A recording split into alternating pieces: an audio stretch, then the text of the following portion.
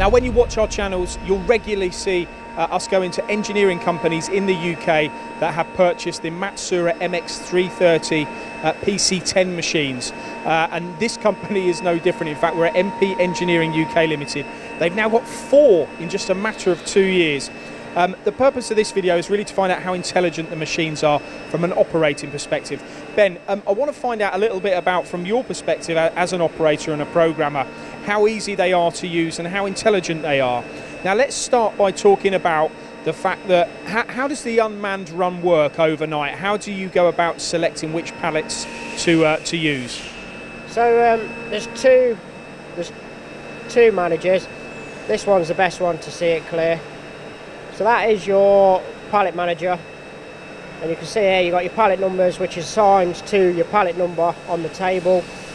Your schedule number, you can change these to run them in different orders. You've also got a flag where you can run continuous, so it will just run that pallet. It will take it out of the machine, bring it to your load station, load it up, ready it, it will take it straight back in and run that pallet again. You've got interrupt, which means it doesn't matter what's on the schedule, it will always run the interrupt pallet next when it's readied. And then you've got reserve, which is basically if you load a job into a pallet and you want to hold it for the night, you can reserve it and it won't run that pallet.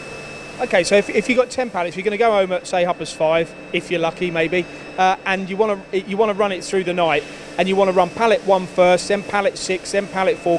Is that easy to do? Yes, basically you just change the schedule numbers. So on here you've got pallet 1, schedule 1, pallet 2. I can change that to schedule 6, and so on. So, okay. And now the final point for me is, what if there's a problem? How clever is this machine and this solution? What happens if one of the tools break and you can't machine job number 4 because it uses that particular tool? Will it skip it and move on to something else? It depends how you set it up. I mean, we've got this set up as if a tool breaks, it stops the program.